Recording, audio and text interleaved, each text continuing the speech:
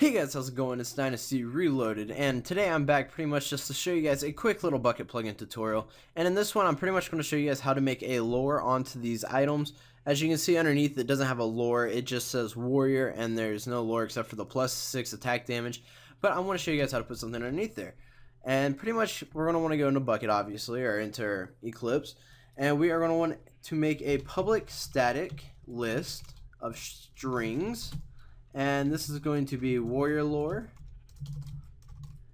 and it's going to pretty much return an array list of strings, or an array of strings. And pretty much that's all you're gonna have to, that's probably the hardest part right there, is just to know that. The main reason why that's the hardest part is because most people don't actually know how to put the lore on, because it asks for a list. So that's pretty much the part that confuses most people.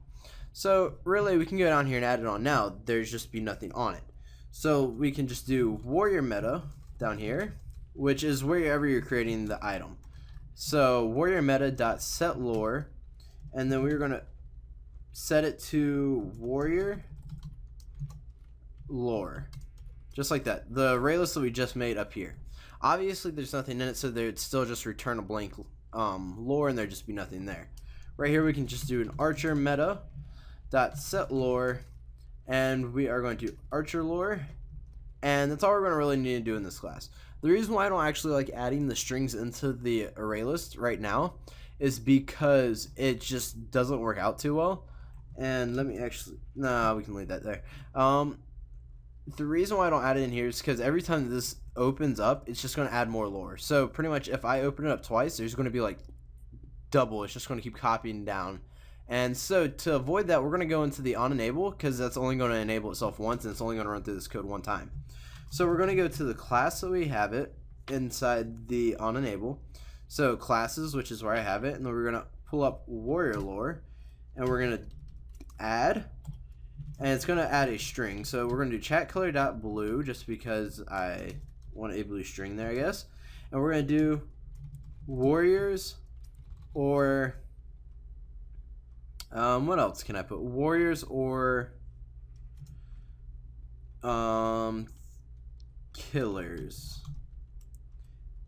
And we're going to add a second line onto that, just to have like a little rhyme thing going on, I guess. Or not a rhyme, just a little rhetorical question. And I don't know why I did that. Can I please? Oh, there we go. Alright, so Control C, Control V. That's what I was trying to do, but I accidentally Control V'd. Alright, warriors or killers? Who is more... Let me actually capitalize that. Who is more dangerous? And pretty much that's just going to return the warrior lore inside the classes, so we're going to show this underneath. Now let's add 2 onto the archer lore and archer lore. Let's do archers are the most, let's put effective. And down here, let's finish off the sentence. From long range. There we go. So pretty much now, since we have these defined, what's going to be inside of each of these lists, it's going to actually add them on whenever it's creating the item. So we can go in here and, oops, let's reload. And as you can see, right there, warriors or killers, who's more dangerous? Archers are the most effective from long range. So I know those are pretty tacky. I'm probably going to change them before I actually release this or do anything with this plugin.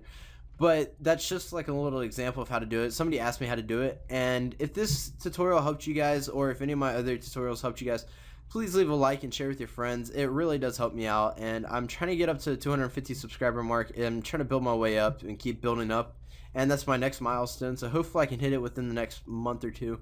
I'm really planning to, since I'm recording like every day or every other day now. And yeah, so I hope you guys have a great rest of your day, and later.